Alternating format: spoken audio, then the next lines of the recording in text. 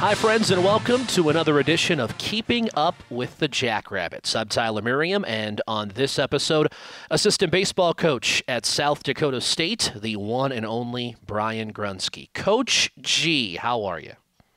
I'm good, Tyler. Boy, that's pretty hard to live up to, the one and only. Well, let me tell you, when God made you, he threw away the mold, okay? I'm telling you that right now. Well, that's probably a good thing if you ask probably my wife right now. Well, it's not just your wife that would say that, but nevertheless, G. Hey, let's talk about this. You have a unique circumstance, and Coach Klink has been through this as well. But oftentimes, when a head coach leaves, the assistant coaches go with or go their separate ways. And there are a couple of people on staff, as I mentioned, Klink being another with men's basketball, you being one, who you worked under Dave Schrag. Dave Schrag left, took the head coaching job at Butler, and you stayed here at South Dakota State, now working with Rob Bishop on his staff. Walk me through what that's like to stay on staff and why it's been so rewarding for you.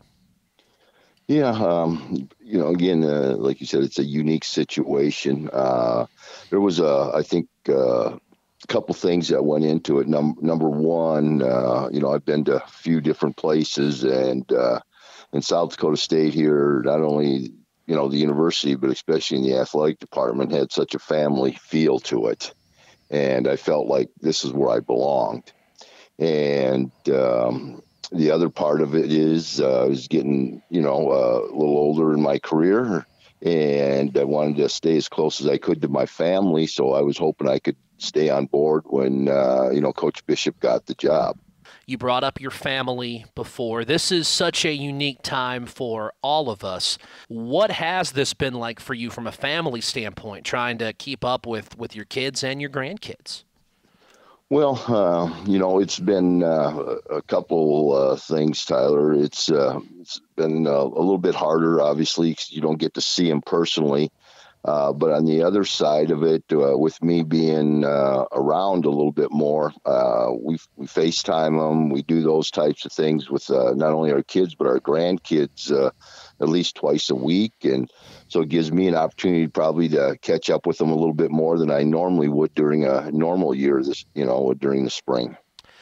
How has Mrs. Grunzke handled you being around every day in the spring? Well, you know what? It's a unique situation because obviously, doing this for as many years as I have, usually she understands when it gets to be February, I'm not around very much. And we've had to do some things a little bit differently. Like we make time for each other. We have a dog, and so we take the dog for a walk in the afternoons, and we, talk about more family things and probably some things that we normally wouldn't have addressed, if it was during regular baseball season. Since I brought him up, I would be rude if I didn't allow you the opportunity to introduce this family that we have talked about and who all we're dealing with. Okay, you bet. My wife, Dawn, and she has a dog that she's in love with, probably more than I think the dog gets away with more than what kids do, to be honest with you. But we have a dog, a little Shih Tzu, and the name's Lola, and so we that's how we do our walks. We make sure we get the dog involved, and it gives us a reason to go out and walk together and spend some time together. And then the kids and the grandkids. The kids, I have three kids. My oldest son is Jared, and he lives in Forest City, Iowa, and he has three kids. My middle daughter is Jennifer, and she lives in Huxley, Iowa, and she has two children. And then my youngest one is Amanda, and she lives in T, and she has two children as well. If you would, we talked about this with Coach Crystal Wood a couple of episodes ago with softball, because they were on the road in the middle of a long trip in Florida when they found out their season had come to a grinding halt. You guys were away from home on part of a long road trip getting ready to open up conference play when you guys found out. Take me back to that day, or that couple of days, I guess, and what that experience was like. Yeah, so there was obviously it was our spring break, and we had started, basically, I think it was March 4th, we played the Gophers in the U.S. Bank on Wednesday evening, and we pulled back in to Brookings, and then the next day we flew out to Air Force to start our long trip, which, was going to be a 10-day trip and some good competition. And get out there and played the weekend, and we went to Kansas State and played Tuesday, Wednesday, and then we were heading to Tulsa, Oklahoma, to open up conference with ORU on Thursday, and we stopped in Topeka, Kansas, and we got the call and that we were supposed to, come home.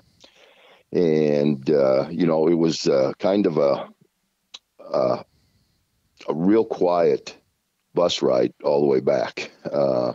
There's a lot of things going on. There's a lot of emotion. There was a lot of unknown at that time. And, we didn't have any answers at that time to help any of our guys, to give them answers that they were looking for. So this season of yours comes to an end before you get to conference play and not going to have baseball the rest of the year. We don't know what the future is exactly. So take me through what this has been like to keep in touch with the guys and how you and Coach Bishop and the rest of the staff trying to maintain some sort of normalcy here with your student athletes. Yeah, obviously this is unknown for everybody. I think when you go through times like this, your circle of friends and your family, and obviously we think of our baseball team as family, you got to rely on those people to help you get through it. So I know Coach Bishop's, he has set up some Zoom meetings with our guys just to talk to them about some things maybe that they need to know, or open it up for questions if they have questions. And then we'll, text our guys individually or call them individually and just touch base with them, see how they're doing, making sure they're okay, and just try to stay connected with them. You getting stir crazy? It's not quite so bad when the weather's nice, because I just make a point to go out in the afternoon, late in the afternoon, about 3:30 or 4, and do things around my house and the yard and all that. So the next couple of days, I think I will get stir crazy because the weather's not supposed to be very good here. Well, the other part about it, too, you're a grill master. We got to have some nice weather to get you out on that deck. Well, the last 3 nights I've done that, or the previous 3 nights, I should say, I've done that. And it's kind of a nice thing to do. It's relaxing when the weather's nice. You can sit out on the deck and you can have your grill and listen to the birds and all those things. And it's kind of a peaceful time. Tell me what the meat of choice is on the grill at the Grunzke household. Oh, God, that's a good question. Chicken breasts. Okay. And then the old kind of standby is, your burgers and some brats. How are we seasoning this chicken? Is this already seasoned, or are we getting just the naked breasts and then doing it ourselves? What are we doing here? Well, I'll be honest, I just cook it. My wife does all the seasoning. Okay. So she has different seasonings and different recipes that she uses, so it's not the same thing every time with any of the meat we have. Has some different things, so it's good. Well, Coach G, I can't believe I'm admitting this, but I do miss seeing you. It's not the same to be here at home as opposed to bumping into you around the office, and how many times you and I get caught up in meaningless chatter just to staying connected with the different sports, and I hope we get back to some sort of normalcy and get to do that in person very soon.